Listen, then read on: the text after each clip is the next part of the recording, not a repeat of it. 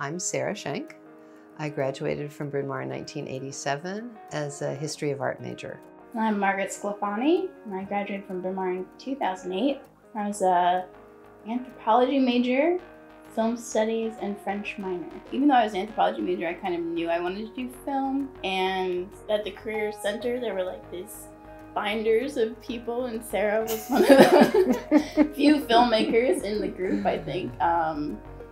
And I applied to do an externship with her over spring break, right before graduating, I think. I lived in a little apartment with my husband, two very small children. I think my parents might have been visiting. It was pandemonium. It was a highly challenging work atmosphere to get anything done, especially something as often complex as finishing post-production on a feature film. And one of the many remarkable things about Margaret is that she is unflappable. You know, it's been a great pleasure for me that we have become friends, as well as colleagues and collaborators over these past nearly 20 years now. That's one of the many things for which I'm grateful to Bryn Mawr and grateful to Margaret. So. The Invisible Extinction came into being because one of my two daughters almost died from an anaphylactic reaction to a cookie. We went from knowing that my daughter had no allergies, because we did test her, and then suddenly she had become highly allergic to certain foods. In the emergency room, they said, we have no idea why people get allergies. It's a mystery. And I thought, that is a very unsatisfying statement to hear in an emergency room. We have no idea why this happened. And so I started researching, like so many people do when they have a serious health issue.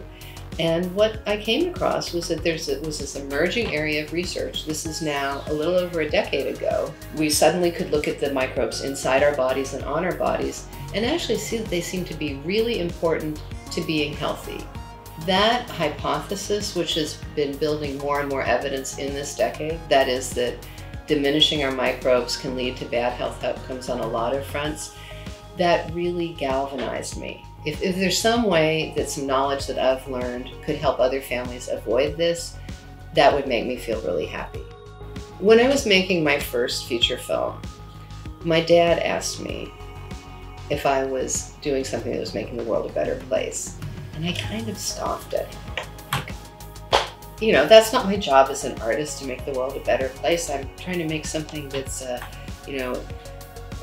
provocative commentary and starts a conversation. And I have come around to thinking that his question is actually a very good question. And I do feel embarrassed saying this, but I do aspire to make the world a better place through my work.